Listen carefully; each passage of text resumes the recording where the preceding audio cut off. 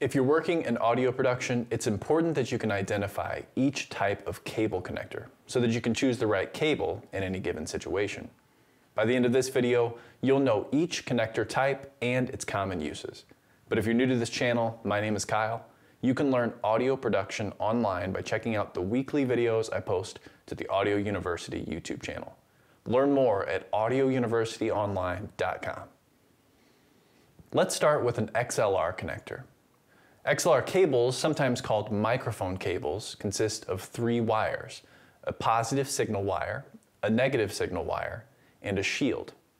XLR cables are most commonly used to make a balanced connection between two devices. A balanced connection is a method that helps to prevent noise from entering a signal. XLR connectors are the standard in professional audio for carrying microphone level or line level signals. You'll find them on microphones, amplifiers, mixers, and many other types of pro audio equipment. Now let's talk about quarter-inch connectors. There are a few different types. The type of signal that a quarter-inch connector can transmit will be determined by the amount of connection points on the connector itself and the amount of connection points on the cable that's being used. A quarter-inch TS connector consists of two parts, a tip and a sleeve. The most common use for a quarter-inch TS connector is an instrument cable or a speaker cable. Although these cables look identical from the outside, the main difference is the type of cable that's being used. You can learn more by watching this video. A quarter-inch TRS connector contains three sections: a tip, ring, and a sleeve. This allows for three connections between the devices. Quarter-inch TRS connectors are most commonly used for a stereo connection or a balanced line level connection. A TRS can only facilitate up to a single channel of balanced audio. When a TRS connector is used for stereo, such as the left and right channel of headphones, two unbalanced signals are carried over the single TRS connector. The same principles that apply to quarter-inch connectors also apply to 1/8" or 3.5 millimeter connectors. The number of channels and the type of signal that can be carried by a connector is determined by how many connection points are on the connector and the type of cable that's being used. A 3.5 millimeter TS connector contains two sections, a tip and a sleeve. They're not very common, but you'll sometimes see them on consumer microphones. A 3.5 millimeter TRS connector contains three sections, a tip, a ring, and a sleeve.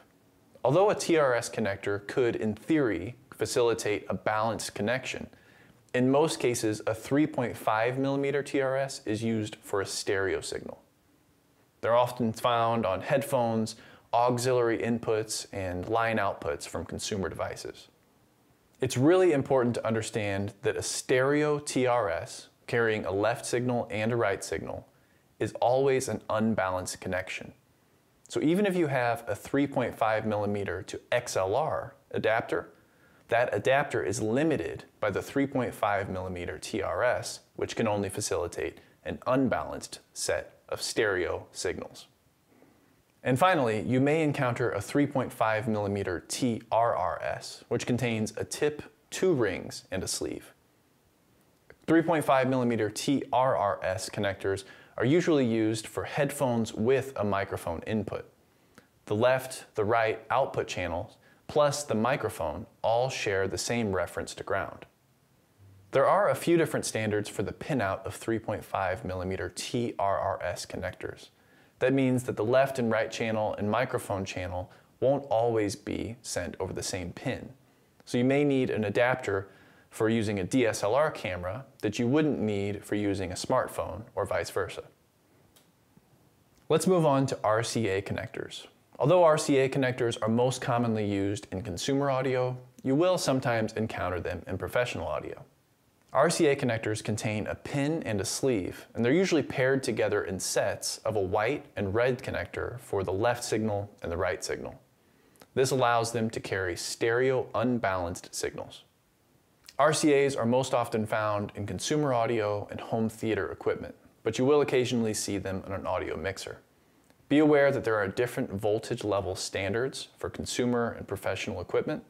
You can learn more by watching this video. Another common type of connector in professional audio is a Phoenix connector or a Euroblock. These are usually custom made for each type of equipment you're using, and they usually contain 3 pins for balanced connections, a positive, a negative, and a ground. You'll usually encounter a Phoenix or Euroblock connector on an audio DSP or an amplifier or some other device that's being installed in a rack. You can fit a lot more inputs and outputs using Phoenix connectors than you could using, say, XLR connectors. However, XLR and 1/4-inch connectors are much more rugged than Euroblock and Phoenix connectors, and because of that, you'll rarely see Euroblock and Phoenix connectors being used in situations where the connections will be connected and disconnected regularly. You may also encounter SpeakON connectors for connecting amplifiers to speakers. There are 3 basic types: NL2, NL4, and NL8. SpeakON connectors are used for speaker circuits, and a speaker circuit requires 2 pins per circuit. An NL2 contains 2 pins, so it can facilitate 1 speaker circuit. An NL4 contains 4 pins, so it can facilitate 2 speaker circuits. And an NL8 contains 8 pins for 4 speaker circuits. There are many more audio connectors out there. For a more complete list, check out the full post at audiouniversityonline.com/audio connectors. If you got value out of this video, hit the like button and check out the next video that's coming up to learn more about audio production.